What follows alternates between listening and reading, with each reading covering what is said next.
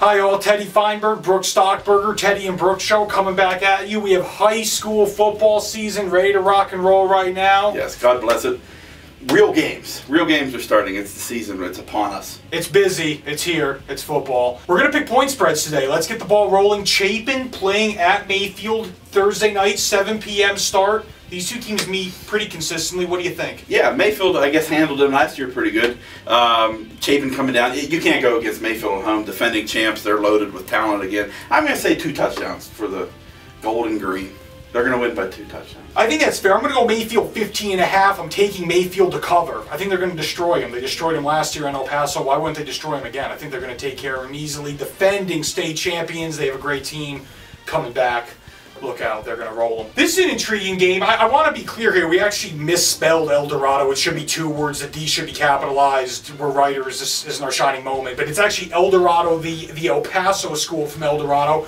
They're playing Cruces High in El Paso. This is a very intriguing football game, actually. Yeah, it sure is. You know, they're going down there across the border. El Dorado has some good Texas talent, but Cruces is loaded. I think Cruces is going to go down there and win. It'll probably be a closer game. I say Cruces by about 7.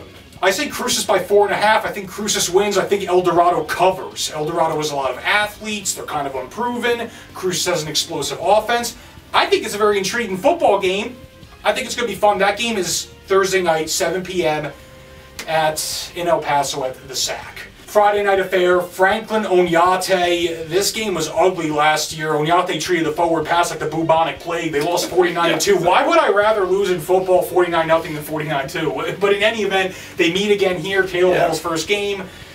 It's at the Field of Dreams. What do you think? Well, there's going to be some excitement. First coach in 14 years, first new coach in 14 years, a different kind of offense. But Franklin's a really good team. Oñate's an unknown just because of the new coaching staff and everything. I say Franklin wins, and sadly, fairly easily. I'll say Franklin by 17. I think that's fair. I think Franklin by 17. I think Franklin covers. Franklin is loaded. And Oñate is a work in progress under Coach Hall. We wish him nothing but the best. We have to be honest on our program. Again, that game's Friday night, 7 p.m. Be there or be square. Folks, thanks for checking us out. You can check us out on Facebook, Twitter, lcsun-news.com all day, every day. It's here, football season. Enjoy it.